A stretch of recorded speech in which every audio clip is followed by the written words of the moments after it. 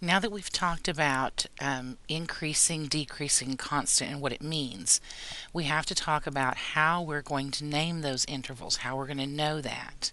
And I want us to look at this very first picture here. And of course, we have a definition that again is, looks a little bit difficult to understand, but we're just going to look at the picture this time and try and see what's going on.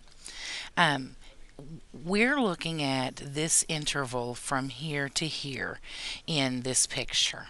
And we can look at this and just see that this part of the graph is going up and then it stops and then it turns around and it starts going back down again. So if I were to draw a line through here, I could say that the graph is increasing or going up in this area, in this segment, and then it turns around and it is decreasing or going down in this segment. This is exactly how we're going to name intervals of increasing and decreasing. Now that point at which it changes from going one direction to going the other direction, that has a very specific name. When it changes from increasing to decreasing, then that tells us that this point is higher than anything around it. We call that a local maximum.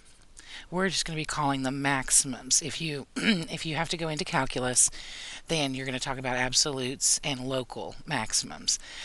In as far as this material, we're just going to call them maximums, and that's it for now. All right, now let's look at this second picture over here. Again, we have part of the graph is going down, and then it turns around and it goes back up again. So if we were, again, to draw that line, we could say that from in this first section or this first segment here, our graph is decreasing or going down, and then it turns around, and in this second segment, it goes back up again, or it increases. Okay, so where it changes from decreasing to increasing, we have this point right here, which is lower, smaller than anything around it. This is a minimum. And again, I'm talking about it as a local minimum, but we're just going to call them minimums as far as this course will be. Okay, we have to be able to identify the maximums and the minimums because that's what's going to help us to identify our areas of increasing, decreasing, and constant. Now there is another thing that we need to talk about specifically. When we talk about areas, intervals of increasing and decreasing, we're saying things like from here to here, this graph is increasing. And then from here over to here, it's decreasing. So we label those intervals using only the x values and nothing else.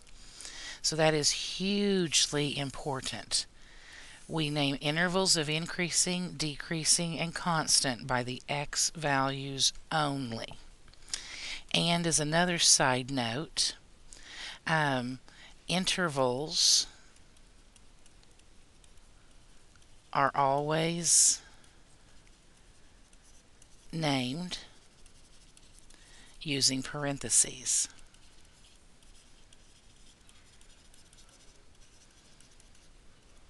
Never brackets. Okay, the last two things here, and then we'll work on some examples. This is extremely important.